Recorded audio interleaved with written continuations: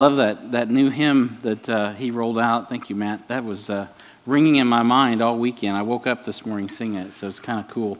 I was at a conference one time, and Mike Blake said, "Brian, what's your favorite song?" I said, "I can't remember the title, but it's the one we rolled out 2 weeks ago." And so that's how I love the way God works like that. So I hope the things that we sing are like anthems.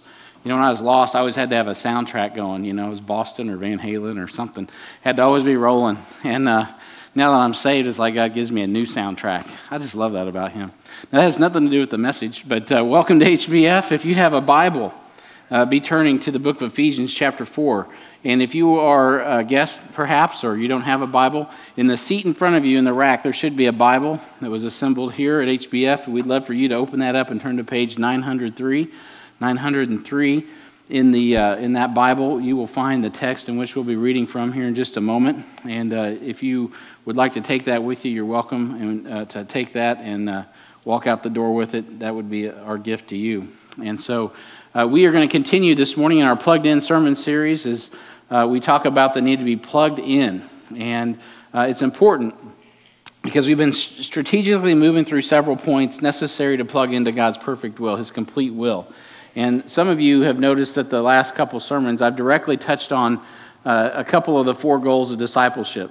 And some of you are like, what are the 4 goals of discipleship? Well, don't worry about it. Just listen and follow the Lord.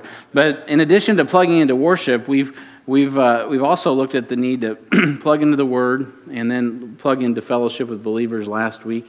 And today we're going to look at our need to plug into the church.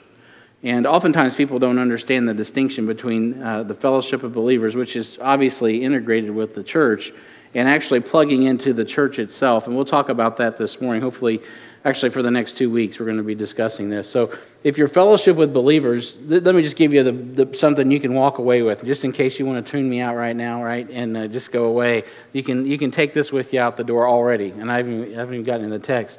If your fellowship with believers is not leading you into a relationship, obviously, with the Lord Jesus Christ and establishing you in a local church, then you need to find new fellowship. You need to find other believers, because those are not healthy spiritual relationships, regardless of the title.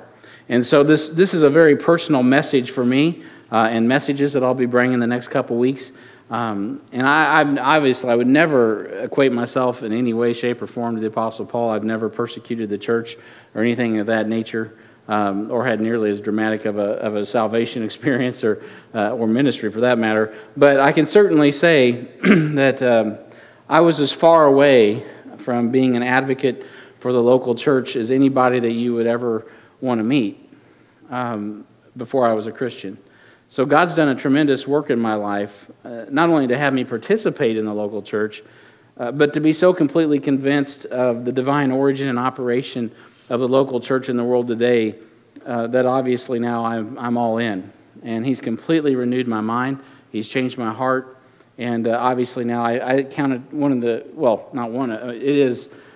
greatest privileges of my earthly life is to be able to be here and have anything to say from God's Word any given Sunday, or any given opportunity that God's ever given me, frankly, for that matter, but especially to be one that is responsible now for making sure that the local church is in shape and healthy and moving forward on God's mission. That's my responsibility. I don't get extra brownie points in heaven. That's actually what I'm accountable to. And if I don't do that, I'm going to be in trouble, frankly. And so I willingly took that on. Why? Because I'm so convinced of what God is doing through the local New Testament church. I'm convinced that is exactly what He is using to accomplish His mission in time. And I would have never been able to preach the message I'm going to preach this morning, or even came close to being a pastor in a local New Testament church, if it wasn't for the local New Testament church. And so in a world in which we live, I cannot stress the importance of being established in a growing, functional, and functioning, healthy, Bible-believing local church. I cannot stress it. Because there's a lot of things pulling at you. You need to be in a local New Testament church, whether it's this one or another one, but you need to be in one. And when Jesus ascended, He replaced Himself with 3 things. The indwelling Holy Ghost. What else did He replace Himself with?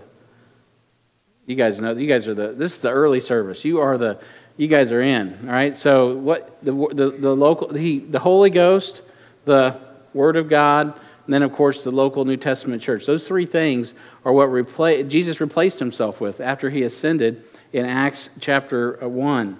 And so as we go through the book of Acts, actually that's what we see is that transition. It's a transition from his earthly presence to the presence of the body of Christ, the Spirit of God, and then by the end of the first century, the whole canon of Scripture was compiled, and we've been running off of that ever since, and we're going to take that into the clouds as we get caught away. So Ephesians 4, that's our text this morning, and I don't have time to tarry. I got so much I want to say that we're going to just jump into this.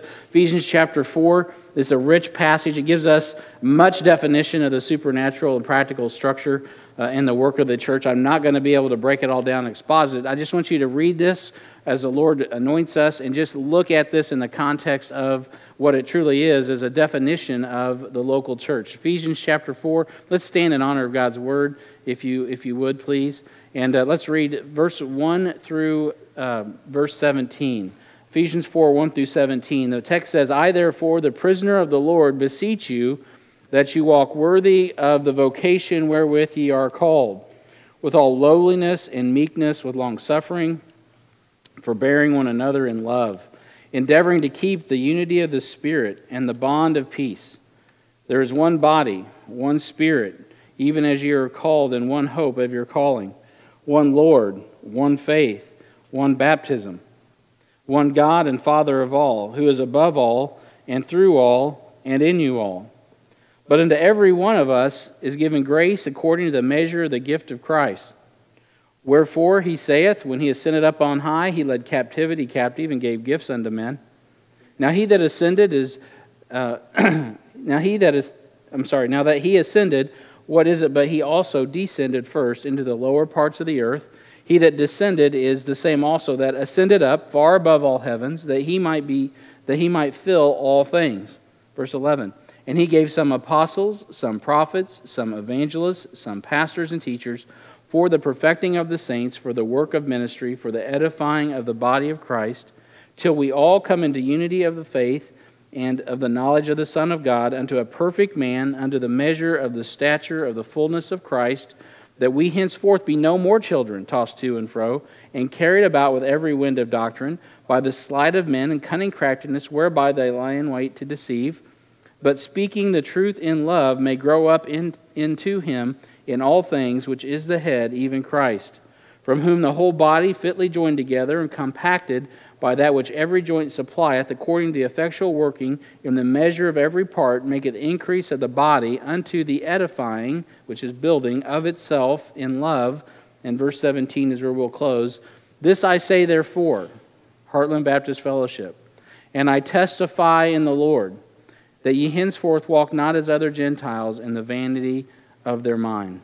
Heavenly Father, we come to your throne this morning thanking you so much for this passage. It tells us and takes us from heaven to earth, to hell, back up to heaven again, and leaves us with the local New Testament church, its officers, its function.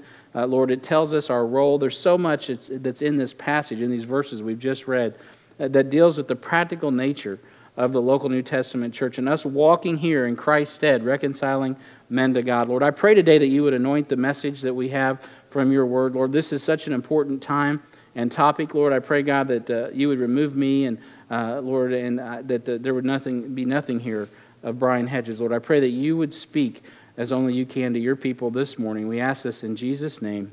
And all God's people said, amen. So this chapter is about walking. And you can see that right off the bat. Paul is very concerned about the walk of the church in Ephesus. And this local church is here, no doubt, for a purpose. The church of Ephesus, as well as the church at Harrisonville, Heartland Baptist Fellowship. And we are to be the hands, the feet, the heart, the mind of the gospel of the Lord Jesus Christ to this world. We're here to get the gospel where it needs to go on time. You hear me say that week in, week out. Now, if you want to grow in Christ, you cannot do it apart from a relationship with his body. You're not going to do it outside of his body. You can't be detached from the body of Christ and grow in Christ. And I know that's not popular today, but it's the truth. The local New Testament church is the visible body of Christ, and we'll talk more about that as we go. Now, if you want to glorify God with your life, you're not going to do it outside the fellowship of a local New Testament church. So just start right there, too. That's another takeaway. If you want to glorify God with your life, you will not do it outside the fellowship of a local New Testament church. Now, you don't have to be in this church. There's a lot of churches in the United States because we live in a wonderful country. But you've got to be plugged into a local New Testament church. That's not just a cute sermon title. You really got to be, or your life is not going to be fully glorifying God. Now, I know as I say that, that's going to set with some of you wrong. And that's good because you need to hear the truth because God loves you. Now, if we're going to plug into the church, we must understand the definition and the usage of the word and get to the beginning of it. And the first mention of it is in Matthew chapter 16. Now, I'm not going to go there right away. We'll get there in just a minute. But we've got to have the proper definition because the word church is only found in the New Testament. And so what is your definition of the church? Before I get to the biblical one in Matthew and all the other occurrences in the New Testament, what's your definition? And I start there on purpose. Why? Because many people have their own definition of what church is, even if they won't say it out loud. You know, you may view the church like I used to, right? A bunch of used car salesmen who are peddling Jesus to make some money.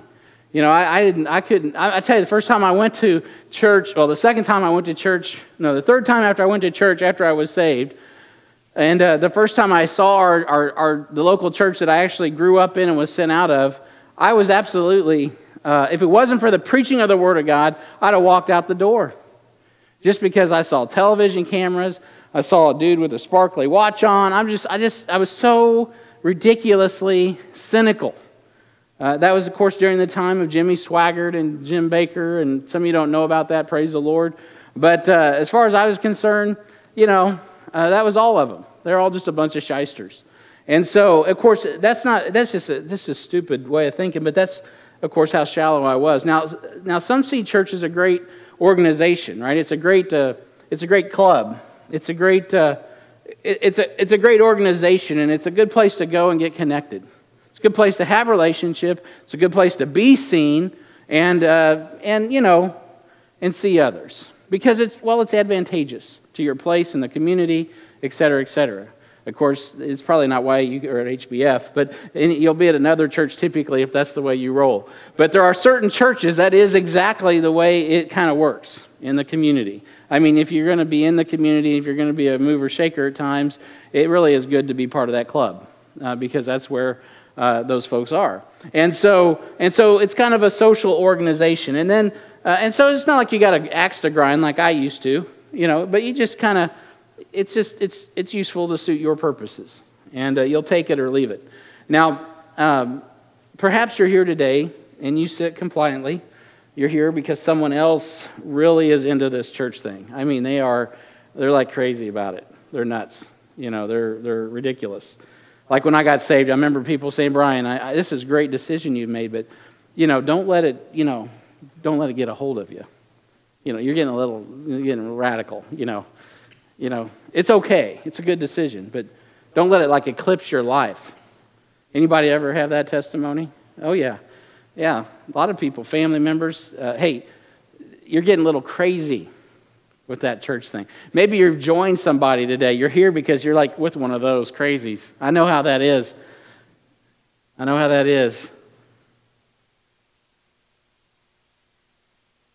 And you think it's really much more about money or just maybe just perpetuating a myth of an ancient martyr named Jesus, you know, from 2,000 years ago. And you're a little bit, you know, troubled by how all these people are so caught up into this thing. Hey, Jesus was a good guy. It's no doubt he was a historic figure. Nobody in the world with the right mind could even deny that. But you're like thinking, oh, well, he's just, you know, but these people are just like, they got to have a crutch. It's an emotional crutch. And boy, some of these people really need an emotional crutch. So it's okay. I'll sit here with them and I'll enjoy it. But really, it's just entertainment, or it's just something I need to endure till I can run away from here as fast as I can. And so, I mean, I've been all of those things in my life. I have been into well, except the social status thing, but I've been to the point where, I mean, I had no biblical viewpoint of the local church, and I didn't understand what it was all about. And worse yet, that's okay. If you're not a Christian I don't really matter. What you think about the church is irrelevant. I mean, to me, and frankly, you're free to think what you want to think. But the reality is that there are Christians that share some of the views I just had. Christians. And it grieves me at my core. It grieves me deeply. And I've really never had a platform to really even share my whole view on all of this, and that's why it's going to take me a couple weeks. but the reality is just that, man, Christians are the last people in the world that should have a dim view of the church. If you say that you're born again, I mean, we are here. Yes, Jesus died on the cross. He was born again, He resurrected on the third day, and now we're alive. We're born again. Praise the Lord. But we can't live that out without the local church. I mean, what in the world is going on in a Christian's mind when they get so cynical against the local church that they disparage her in public? Man, it hurts my heart. And it hurts my heart because I was once like that. I was once an idiot stick. And I was so cynical. A perpetual stream of cynicism about the church. You know how long this has been that I've noticed it? In Christian authors, Christian books, Christian literature. About as long as we've been a church. I guess before I got saved, I didn't notice it. Or before I got saved, I didn't notice it. Before we planted the church, let me be clear. I was saved long before we planted the church. Okay, so before we planted the church, I really didn't notice the cynicism in the culture. The lost culture, yes, because I was part of that. I was totally tuned into that. I get it. But I never felt like I needed to go on an apology tour for the church. I didn't care what kind of music or how they dressed. It didn't matter to me. I got saved. Like I just said earlier, I was listening to Van Halen one day. I roll in the church. I'm singing hymns the next. It was not a big deal to me. Why? Because Jesus saved my soul. That was the least of my concerns. Oh, put on a tie? I'll put on a tie. I had to learn how to tie it. But anyway, I just did whatever because that was not the issue. It didn't get up under my skirt and cause me to write a book about how irrelevant we are to the culture. Why? Because when I went to church, listen, beloved, Jesus was there. And the Word of God was being preached. And Jesus Christ changed my life. And so we're here at HBF, and we're like, man, what battle can we fight? What real battle? What is the church not getting done? I'm talking about sinning, right? So I'm right there. What's the church not doing? I read books on building bridges, this, that, and the other. And that's not in the Bible, by the way. Anyway, and so I said, let's find something that's impossible that will make a statement that Jesus Christ is here and He's changing lives. So we got opened a door, and He opened it. It was closed initially, but He opened a door to the jail. And because Christians had abused their liberty in the jail, we did not have liberty in the jail. And so I had to go with other local church pastors, literally as a team. People that are not, they do believe Jesus. They believe the gospel, but they're not exactly lined up with us doctrinally, if you know what I'm saying. So we don't have the same exact views. But it wasn't those issues of the doctrine that was the biggest problem for me. Is when we roll into maximum security or medium security or whatever. And a minister of the gospel is just making all kinds of excuses for the church. Starting off the gospel presentation, which I know the church sucks. I know the church hasn't met your needs. Now, I'm sure in his life that must be the case because that's how he started every conversation. And I'm sorry for that. But I would come right behind him and say, listen, guys, Jesus Christ saved my soul. And if it wasn't for God training me up in a local New Testament church, I wouldn't be in the jail today. Jesus Christ He's everything.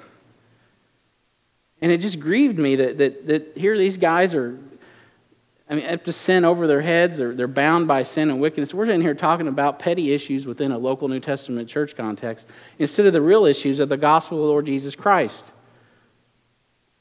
And it just bothers me. It still bothers me. So, beloved, I understand God is not always pleased with the churches. I know that. I'm not going to tell you all those stories. I could tell you stories of why I could be offended and not be in the church. I've got as long a list as anybody in the room. But for some reason, the Spirit of God has just taken care of all of that, because I really believe that Jesus Christ is working through you, through His Word, that we are the real deal. We're the authentic, Bible-believing, Spirit-filled, Word of God preaching, God-ordained local New Testament church. And I'm not talking about Heartland so much, but in my formative years, when the preacher didn't know, just little, I was thinking about that. When we sent an invitation to our wedding, the preacher never got it until after the wedding. He didn't invite the people we were, they always got up and said, hey, so-and-so's getting married. It never happened. So we go to the wedding, and then the pastor comes, man, Brian, that was in my mailbox. I'm so sorry. You guys, I never even thought about being offended. It didn't even occur to me. It didn't occur to me to leave the church. It didn't occur to me to even get mad. Why? Well, because I was getting fed. I owed that preacher so much. I felt like I owed him my life, because if it wasn't for him preaching the Word week in, week out, you can miss my wedding, but preach the Word of God. I mean, that's where I was at. And that's, praise to God, I hope that's still where I'm at. I mean, the priorities have to be there. They have to be what they really are, because we're in a supernatural warfare. So, I've read Revelation 2 and 3. Is Jesus always happy with the church? Oh, no. Is He always happy with you? No. Things aren't always right. They're not always good. But God still loves us. He still died for us. So before we get high and mighty and pile on with criticism of the churches, we need to decide if we're going to be part of the solution or part of the problem. And so why am I so passionate about this? Well, with all due respect to my deceased father, I was taught from the time I was a little kid that church in essence was a joke, and that the word doctrine was always a bad word. Now, why was that? Well, because my own earthly father was mistreated by a Baptist church. He got saved at a revival meeting, zealous in the Lord. My aunt confirmed this. She said, oh, he's come by the house every day after work, Bible study with me. He was always asking questions. So what happened? I'm like, I never knew that man. What happened? Oh, well, he told me what happened before he died. I asked him, I said, Dad, what happened? He just told me the truth. He says, Brian, all they ever wanted from you was my work. They had me driving the bus to Youth for Christ, driving here, driving there. Me and your grandpa, my grandpa, built the whole wing on the new church building. And that's all they cared about. And when I couldn't get there to pick up the kids, they just told me, well, then they're not going to get picked up, and they laid a guilt trip on me. Now, no doubt, he probably loves sin, and he chose to have an excuse not to be there eventually. But I know my dad, and I know he was sincere in his commitment while he had it. So he got burnt. Is that good? No. Does that mean we need to have angst? No. Does it happen? Yeah, it did happen. And so that's the fact of the matter. So I heard stories, right, of other things, the hypocrisy of the preacher having a case of beer in the trunk of his car. I myself would drive by then and see the deacons, with their Pall Malls out at the front of the church door every week. And just added to what I was just building up in my own mind. I got discipled a little bit in that. And my dad would always say, Brian, all those churches just have their doctrine. They just have their teaching, as if it was irrelevant. I didn't know what the word doctrine meant. To me, it was just this bad cuss word. It was like, doctrine! Oh my gosh, it's bad. So you can imagine what happened when I came to the local New Testament church, and the thing they're up there proclaiming is, we got to have right doctrine! Just like, wham! And of course, while he was at work learning from a Jehovah's Witness or being deceived by one, his son was just going further and further away from anything that would resemble a local New Testament church. And so to complicate it further, I rarely met a Christian at school who was serious about faith in Christ. I always got to give props to my Aunt Joyce, man. True blue, always going to church. Same church my dad didn't like. And when I would go, she took me when I was a little kid. She'd come by the house. Mom and Dad wouldn't go, but Aunt Joyce took me. until I got too caught up in the world to go with her anymore. I couldn't take it. I got so convicted I'd stand outside the church, and the preaching wasn't even good. I'd stand outside the church, and that was it. So I didn't know what was going on, but my heart was so convicted, I didn't even want to go in the church for the main service. I ended up skipping out. But she was always faithful. She still is to this day, by the way. She's a wonderful woman. And so you see the devil is at work all the time. And of course it centers around the local New Testament church. And so like I said, to complicate it further, when I went to school and attended parties and other things, you go, who was there? You young people, you tell me. No, you're going to the parties? You better not be. I'm not really kidding. But who was there at the parties? Well, the Christians. The ones that said they were Christians. The ones that were in the youth group. Whatever youth group that was. The ones that looked pretty squeaky clean. The ones I kind of respected. But you know what? Then I find out, well, they're over here dabbling in the booze and the drugs and the fornication. I mean, heck, they're doing things I'm scared to do. So what does that do? It just says, well, it just reinforces what I already was taught.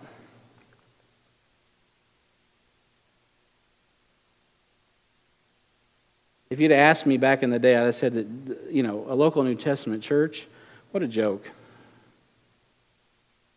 So 3 months before I was born again, despite all of that, I knew God was calling me. I didn't know what that meant. I just knew that God was convicting me. What I was doing wasn't working. And circumstances came to pass that everything I poured my life into was just nothing, vanity. And I told Amy, who I was dating at the time, I said, Amy, God is trying to talk to me. So for all of that background, you understand. Where's the first place I went?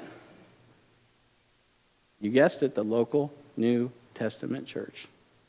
The same one that hurt my dad, the same one that my aunt was faithful to. And it was unfortunate that day they were preaching on missions. And I've since met I love the pastor, but I was an idiot. I was lost. And I know what he was trying to do. He was trying to move the congregation, but at that time I didn't understand it. So he's doing faith promise. And he's trying to get the congregation stirred up on missions, which ironically, of course, now I'm a huge proponent of missions. That's the mission of God. So I'm sitting there listening to this, and I'm like, he says this statement. He says, if you don't make a commitment, you're turning your back on God. I'm sitting there going, heresy. I didn't know the word heresy. But I'm like, well, I can't tell you what I was saying. So that's baloney. That's what I'm thinking. Sandwich. And so I'm like, I get up, it's over. I look at Amy. I remember saying this to her. So I can tell you right now, Amy, God doesn't need my money. And that was true. God was after what? My heart. He wanted me. That was a true statement. But, so as I walk out the door, I remember walking down those steps. I said, that's it. I'm going to become a Catholic. And because now I'm just going to go drink, do what I want to do, and get religious. I think that's what God wants me to do. I was sincere. I'm not making a joke about that. I was serious as a heart attack. Like, that's a good route. My other family's Catholic. I'm done with these Baptist people. I'm out. And that was where I was at. And 3 months later, God met me where I was at. And I got saved at a public school on the floor of a drafting room, kneeling down, asking Christ to come to my heart, receiving the gift of eternal life. That's all credit to God, not because of me. But again, when I say I'm the last person that would be the advocate for the local church, I am the last person that would be an advocate for the local church. And I'm telling you today, beloved, the local church is the only way to go. It is the only way to go. So if you're here this morning and you have an attitude with church, you might well bear with me for at least today. Because I would pray that you could find no more committed advocate for the church of the Lord Jesus Christ than me. Now, I know I'm not the most committed, but I pray that I would be. I pray that I'd be the most committed that I could ever be to the Lord and His church. Why? Because He's worthy of it. And His church is worthy of it regardless of what they do. Because He bought them, He paid for them, He loves them, so I love them. So let's look at the Bible definition of church now. That's all just my testimony a little bit. And we need to move along. So, enough about my definition. What's the Bible say about this subject of the local church? The word church is used in the New Testament, is only used in the New Testament, unless you count Matthew 16, 18, and 18, 17 as Old Testament, because they were written and spoken prior to Jesus' death, burial, and resurrection. So in context, historically, that was Old Testament time. But, of course, it's included in our Bibles as the New Testament. So, as a whole, the word is used 116 times in the Bible, in the New Testament. And, of course, it's only used in the New Testament. It starts there in Matthew 16, 18. It ends in Revelation 3:14, which is the Laodicean church, the one in which we are today. The word is always used as church or churches, with the exception of 3 places where it's translated in Acts 19 as assembly. And the reason it's translated assembly in those places is because that assembly was called to persecute or to judge unjustly Christians. So it's not called a church there. It's called an assembly. You can go check that out on your own. The word church is a word from the Greek translated from the word ekklesia. Ekklesia means called out, called or herald out, ekklesia. The Spanish word iglesia is a similar word. So the word church defines itself by its meaning and scope, and it's deep and rich as we explore its application through the Bible. Again, there's 116 mentions, so I can't exhaust it even in 2 sermons. But the church is a called out assembly of born-again believers who identify with Christ, His doctrine, and His ordinances. So you're like, okay, Brian, that sounds good. And that's really what the church is. Now, what it isn't. It's not a business, though there's business that goes on. It's not an experience, though people have great experiences at church. It's not a TV program, though at times churches have outreaches on TV. The church is not a campus ministry like Navigators, Campus Crusade, or InterVarsity, although those have strategic and good uses. The church is not a woman's shelter, or a homeless shelter, or a woman's clinic, though those organizations are very useful in communities, and God does use those. The church is certainly not a concert hall full of Christian music or taking a headshot of some dude on screen giving a talk. That is not the church. The church is not an event or even an activity. There are many aspects of all these, but all of that happens in conjunction with the work of the church. But they themselves do not constitute church. So I want to give you 4 Ds. If you're a note taker, let me give you the 4 Ds that help us understand the distinctions of a biblical local New Testament church. And then after I give you the distinctions, we'll talk a little bit later about a parachurch as time permits. So, number 1, doctrine. Your first D is doctrine. The church is the pillar and ground of the truth. 1 Timothy 3:15, faith comes by hearing, and hearing by the word of God. Romans 10:17. So, God has not only promised to build His church, but He has preserved us until the day of the Lord Jesus Christ. So, we'll be here until we're caught up, and then we'll come back with Him at the second coming. And that's all promised through the power of God's word, and it's ensured through the word of God Himself. So, we, the church, not the publishing houses, are not in it for the money, right? We're not making new Bible translations so we can make bucks. We are here to steward the Word of God, and we try to do that here at HBF literally in every way. That includes teaching the Word of God, preaching the Word of God, and now assembling the Word of God and making sure we can get our hands on the Word of God.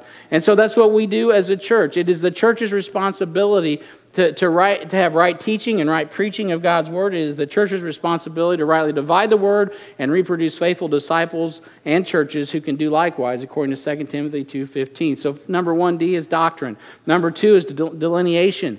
There are 2 ordinances trusted to the church, right? Baptism and the Lord's Supper. You hear me say that all the time. So the church delineates its membership, its members, by the ordinances that Jesus has given us. He has entrusted those to us, the church, to steward. So baptism is the first act of obedience for those who are saved, and it identifies them as the reality that they are already members of the body of Christ because they have received Christ. So we receive them publicly in our membership when they publicly identify with Him through baptism. We'll do that in the next service, and we'll see that in action. And so to be members of His body naturally implies you would want and need to identify with the visible body of called out believers. What is it to join Christ or to become one with Christ and not identify with His visible body? Makes no sense. And so it delineates us from this world. And so if you are willing to identify with Christ publicly as a sinner that's been saved by grace through faith, through the power of the Lord Jesus Christ, His shed blood, His death, His burial, His resurrection, then we should be willing to identify with you as a member when you stand up and show us that in the baptism tank. And that's revealed to the local New Testament church. And then as often as you do it, what do? We celebrate that. We identify with Christ and His sufferings and His shed blood and the body and with one another. We do that through the ordinance of the Lord's Supper. And we do that perpetually as we've been called to do by the Lord Jesus Christ as often as we do it. So the first D is doctrine. The second D is delineation. There is a difference between us and the world. And Jesus Christ has set us apart for His use. He has called us out as an assembly to represent. We're here to represent Him. The third is discipleship. We gather to scatter. There's no doubt about it. We are here. The mission is to make disciples of all nations. That's what we do. And so we gather to scatter. So the bottom line is we are here to equip. We do you no favors as a church if we do not have everything available to help equip you. Now, all we need is the Word of God and the Holy Spirit. Amen. But God has given us an ability to structure the church, to meet things where they're at, to have here Discipleship 1, Discipleship 2, HBI, in addition to the other things that are really necessary, which is exercising in ministry and doing the things that God's called us to do as we learn the Word of God, as we live it out, and then we learn to love it, and we give ourselves sacrificially in service. Man, those are the things that just turn God on. And God blesses His church, and there's fruit, man. It's all about discipleship, reproducing faithful men, faithful women, reproducing faithful families, reproducing faithful New Testament local churches. That's what we do. Okay, number 4 is discipline. We're also separated under the gospel of our Lord Jesus Christ. So we're called to be holy as Christ is holy, 2 Corinthians 6:17.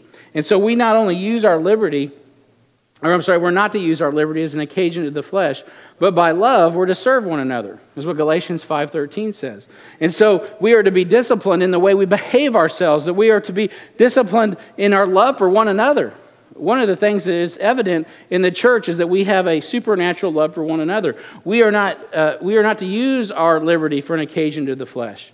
We're to use it for love. As Steve Fleshman likes to say, God loves us enough to meet us where we're at, but He loves us too much to leave us that way. And so while there is great grace and liberty in growing to the place that our position in heaven matches our practice on earth, there are times when willing disobedience brings discipline from the body of Christ through separation for the sake of the gospel. What am I saying? So you have all kinds of liberty to grow and go. But the reality is, too, we have a biblical standard here. And a Christian is supposed to act like a Christian. That's defined in the Bible. I'm not going to get into the weeds on that this morning, but there are times when we have to say, I'm sorry, you say that you identify with Christ, but in works you deny Him. And so if you will not repent of that, I'm sorry, we're going to have to ask you not to be here anymore because it's hurting the cause of Christ. We're the body of Christ. That's hard for people to swallow in this age, but we, from time to time at HBF, have to do that. What I've found, though, most of the time, people who get in, and we don't wish anybody to not be in fellowship with the church, by the way. We don't do that to punish them. We actually are just recognizing God's punishment upon them. When that happens, it's basically saying, guys, we've done everything we can do, and now you're in God's hands. And we pray God's mercy upon you. And when He's done, come back home, right? Confess it and forsake it, and we'll bring you back in. We always want reconciliation. But sometimes we have to say, sorry, you can get spanked outside the church house. Not inside, because we're not going to glory in your shame. And so don't be bringing that whatever in here. You need to take that out. Okay, another way to see the 4 Ds is the 4 Ps. And I'll run those by you real quick. Number 1, just simplify this down. The same exact thing I just said, but just a little bit different. Number 1, our responsibility is to preach pure doctrine. Preach pure doctrine. So the 4 Ds were doctrine, delineation, discipleship, and discipline. The 4 Ps are preaching pure doctrine.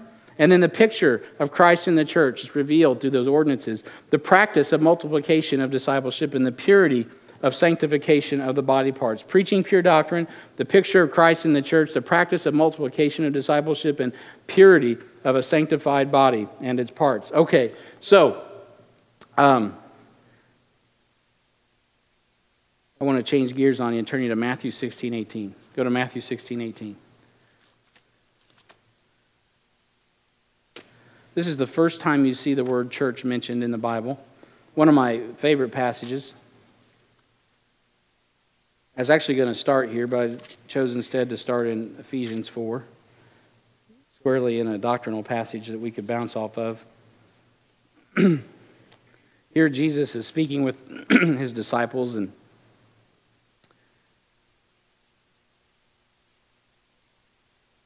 of course, they acknowledge that he's the Christ, the Son of the living God in verse 16. And Jesus is, blessed art thou, Simon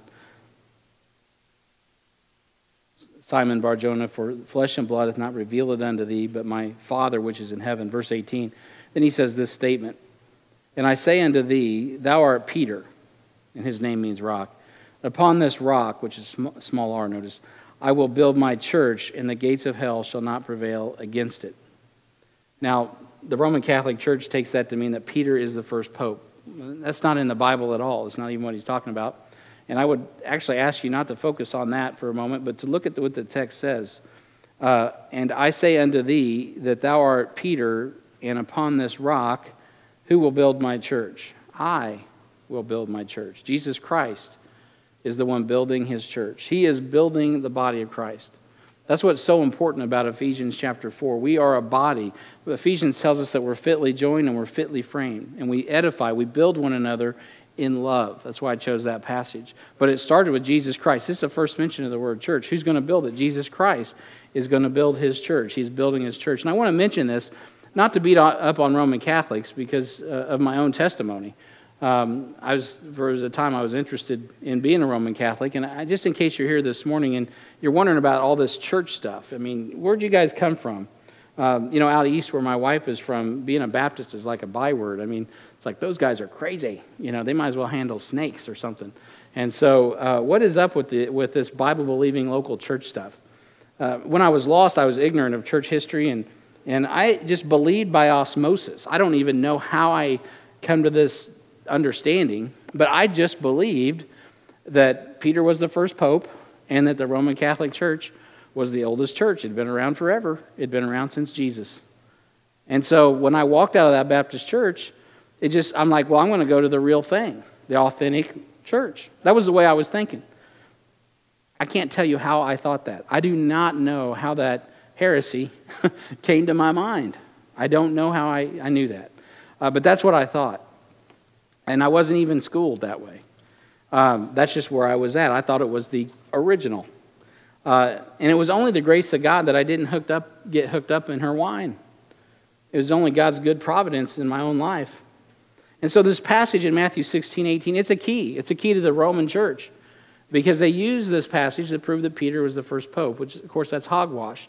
There have been pagan Pontiff Maximuses since 254 B.C., when the office and its officers, the College of Cardinals, was transferred from Pergamus. And so, which then was, by the way, a transfer from Babylon. Literally, the priesthood of the Babylon religion got transferred to Pergamus, and then it got transferred to Rome in 254 BC. The Pontifex Maximus, it was the elite leader of that sect for hundreds of years before Jesus was even born. And so that system was in place, that pagan system, for hundreds of years. But of course, we know, and this is not like secret. You can study this stuff. That's why I'm wondering, how did I come up with this crazy thought? We know that in 312, Constantine, under the sign of the cross, he has this vision at a bridge, and now he's, quote, a Christian. So at the point of a sword, you're going to be a Christian too. And he then, of course, under the name of Christ, starts conquering everybody and expanding the Roman Empire. And so he is now friendly to Christians, so Christians are like, cool, right? As long as you go with him, he's friendly.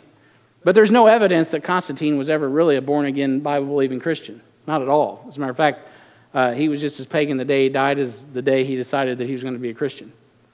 And so those are just the facts of history. In 380 AD, the pagan Roman Empire became the Holy Roman Empire. And, of course, that empire goes on today, just like Daniel said it would, because that's what the Bible has taught us. And so that's important, because Peter was no more the first pope than I'm the Michelin Man, right? It's not true. It's just hogwash. So if you think the current Jesuit bouncer from Argentina is the vicarious representative of Christ on earth, I say this with all love, but you are deceived. If you're biblically born again, you are representing Christ on earth. You are his ambassador. You are here to reconcile people to God. That's on the authority of Scripture. Christ in you, the hope of glory. And so I only point this out because the Roman Catholic Church teaches that to this day, if you're not part of Rome, you're not part of the church. So this church then, therefore, this church, Heartland Baptist Fellowship, is illegitimate because we will not recognize the authority of anybody other than Jesus Christ over his church because he's the one building it. It's not based on a succession of popes or even a succession of preachers. Preachers don't own the church. Jesus Christ owns the church. It's his church. He purchased us with his own blood. It's his church. And so it's important because you don't care much about that today in America. You know why? Because you don't have to. Because 240 years ago, people bled out and died all over the place, and they ran off the Brits, and with that went away the influence, or most of the influence, of the monarchies, right? And the European influence that controlled the government. And of course, so in this country, from that point forward, began this new process of freedom of religion apart from the government. And so here we are today. We can worship as we please. You can worship a goat if you please. It doesn't really, this country, it really is based, as the founders understood, on your moral bearings. And we've been given liberty, so we didn't have to worry about that. We didn't have to die like many of our brothers throughout church history because we did not believe in this or that particular doctrine of the Roman Church. Now, some of the best people, just so you understand, I love Catholics. Many people in this church today were born Roman Catholics. Some of them went through adult catechism. So I'm not saying I hate Catholics. My relatives, some of them are Catholics. Some of the best people I know are Catholics. Some of the best people I've ever seen in church history are Catholics. Jonathan Huss, man, he's my favorite. One of my favorites in the Bible, Roman Catholic.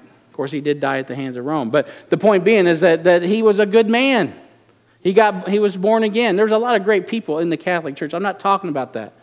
I'm talking about the doctrine, the teaching, and the deception. I do want to be clear that I have no problems with Catholic people, even if the Pope wanted to, I don't know about that. Anyway, so we don't want to do anything with that, but we have many members in the church who are born again that were once in a religion called the Roman Catholic Church. And this church is about a relationship. Some of the greatest saints of the Reformation came out of the Roman Catholic Church. And so I just want you to understand that when Jesus comes for his church, he will gather saints from the four corners of the earth. And when he does that, he's not going to check the membership of the local New Testament church. You know what he's going to check? If your soul is sealed to the day of redemption. Have you been biblically born again? You see, to be a member of the church, you better be a member of Christ. Not just saying, oh yeah, I'm a Christian, sign on the dotted line, now I'm a member of Heartland, I must be a Christian. That's no different than the Roman Catholic Church. If you believe the church is what saves you, you're misled. It's Jesus Christ alone and his shed blood that saves you. We just identify that and celebrate it every week. It is Jesus Christ who saves you. And so it's important that we understand that. He's not going to, when Jesus returns for his church, he's not going to drop in on Rome and consult the Pope and the College of Cardinals. Okay, who should I let in? You're the universal church. Not at all. He's going to bypass them. As a matter of fact, he's going to let them keep rolling. He's got a purpose for them. But he's going to collect those up that have been biblically born again, that have trusted him as Lord and Savior. And so today you have that ancient definition of the church, which is complete heresy. And then you have the contemporary definition of the church, which is kind of lunacy. Today, among contemporary Christianity, we must be careful not to get caught up in what feels good and forsake the Bible itself. I read a book in 2005 by George Barna, and it fired me up. It's called Revolution. And it took the view that the church is, well, it's wherever you want it to be. I mean, if it's on the golf course on Sunday, it's much more effective. Why? Because the church is out of date. So the church is wherever you say it is. It's wherever you want it to be. You can just have it your way, man. It's just like Burger King. Do what you want to do. And man, that fired me up. Now David Kinnaman is pretty much writing most of the stuff at Barna, so it's gotten better. But I mean, that Christianity is a potpourri of self-serving saints having their community their way. You know what that really is? It's Revelation 3:20. That's Jesus standing at the door knocking. Hey guys, I want in, but all you want to do is gather over here the way you want to do it. Your little home group, your little this, your little that. And God's like, no, I work through the ordained institution of the local New Testament church. Man, I've seen many a went one that wasn't a sent one. That never works out. People that get their panties in a bunch and they get all mad at the local church and they run away and they start their own thing. They're the guru of their new group. You know where that always ends? Down the toilet. Or even a cult that's, tenfold cult they came out of. And so that's not how we roll in the Bible. God can minister to you through a small group Bible study or a Christian concert. Man, I was at a Stephen Curtis Chapman concert one time. Brethren, I'm telling you, I was deeply moved. I'm mad. I'm like, there needs to be an altar call right now. I mean, it was awesome. It was real. I mean, it was genuine. It was the story of Steve Saint and all that. It was just beautiful. I got to hear the testimonies. Deeply moved, deeply authentic. It's still not church. Was it profitable? Yeah. Was it awesome? Yeah. Do I love it? Yeah. Did it encourage me? Yes. It's not the local New Testament church. While some parachurches are really very good, and some are very bad, the reality is that we don't live with the people at the concert, right? You feel good at the concert hall, but you don't go home with them. You don't live with them day in and day out. That's the folks that you come here to live with, that you rub elbows with. It's like a family. It's relationships that have to be worked on, that need the lubricant of the Lord Jesus Christ and the Holy Spirit of God and His Word to make them work. It's easy to go to a concert hall or a conference and feel really good about the body of Christ and say, oh, this is the way the body of Christ ought to be. You know what? That's not the body of Christ. That's a bunch of Christians, hopefully, if they're saved, gathering together and having a good time. And maybe it's edifying, but it's not the work of the church in its entirety. It's not the role that God has in the local New Testament church. If you had to be the church with all of those folks at the Christian conference, all of a sudden your warm, fuzzy feelings would go away. And you'd be ready to come back home to mama. I got news for you. Because it just is not what you think it might be. So entertainment, listen, is not ministry sacrifice. That happens within the context of the ministry of the local New Testament church, which is why I prefer small groups to operate around active ministry groups. People who are engaged in the Word of God, doing the mission of God the way God's designed it. That's where the fruit's going to be. Okay, so let me give you some distinctions here because I'm over time. Number one, or not number one, I'll get to that in a minute, but the distinction between the local church and parachurch, because we live in a world where it's confusing. It's confusing. You know, well, Brian, I mean, it's possible you're hearing me right now and you're just for the first time going, wow, that's not local church. What is the local church? Local church has a priority? Well, if that's the case, then I want you to know there's the distinctions, because this really helped me out. I would not be here today if it wasn't for this understanding between the local church and the parachurch. Many years ago, I was ministering in a parachurch. I spent a lot of years ministering in a parachurch myself. Very profitable, very edifying, lots of fruit from it. So I'm not against that. If anyone comes out here saying Brian's against parachurch, you're wrong. I just served on the board of a parachurch for several years here in Harrisonville. We support certain parachurches out of Heartland. We've got a ministry. Life Issues is a semi-parachurch right out of our church. So I'm not saying that, but you do need to understand the distinction because it's very important. So I'm at this prayer breakfast, and all these pastors come in, which was kind of cool because I wasn't really a pastor, but our pastor delegated the authority, so he sent me. So I'm sitting here with all these pastors looking around, and this friend of mine, he's an awesome black minister. This guy could get up and just sing Amazing Grace, just boom, he could just sing. He was awesome. Doesn't have to do with the message, but anyway, so he gets up and he's delivering a charge and a prayer, and in the process of all this, he says, "We're all gathered here together, you know," and he's talking and he's saying, "We're two or three are gathered, you know, there am I also." True. We are the church. We are the church when we're here right now.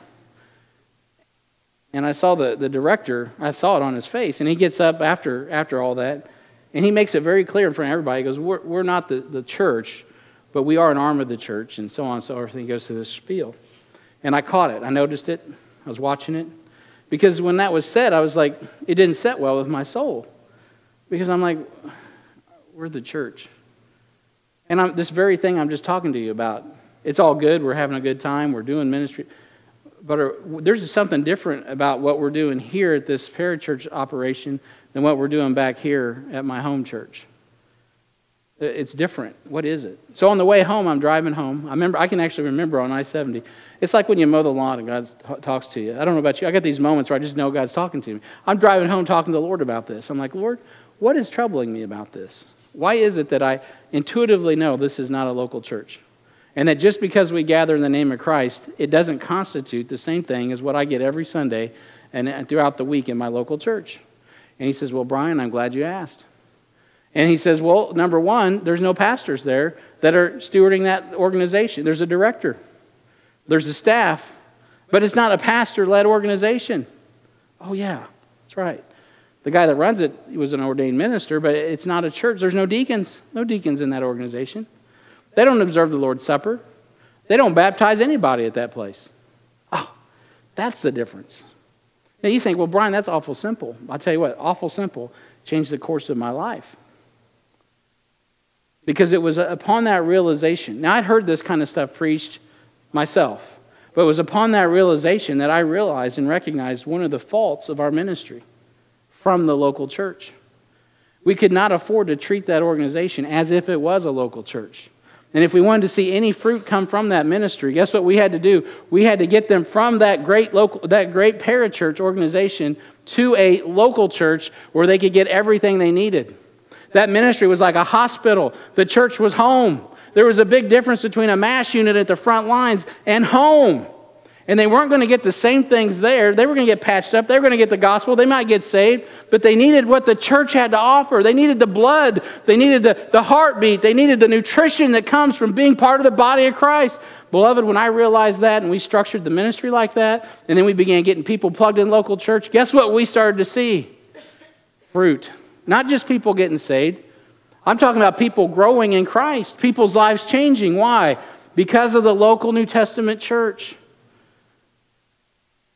And so despite having the best times of my life in that parachurch organization, and I tell you, beloved, I had some great times there. God said, Brian, you know where you should go with your calling. I'm like, yes, sir, the local New Testament church. Is there anything wrong with being the director of a mission somewhere? No. That's great, if that's what God calls you to do. But I'm like, Lord, if I'm going to invest my life, the rest of my life doing something for you, man, I want it to be involved as deep as possible with the local New Testament church. Because this is it's not an organization, this is your organism. And next week when you come back, I'm going to talk to you more about that. But let me give you 3 quick things that are distinct. The local church has a biblical mandate. A parachurch doesn't have a biblical mandate. A local church is commanded to reach all. I mean, all. We don't have any limits. As a matter of fact, we've got to reach all. A parachurch has a targeted scope. A local church, the promise of Matthew 16:18, is that we are built and we are sustained by none other than the Lord Jesus Christ. And a parachurch, they can fulfill their purpose, which is typically evangelistic.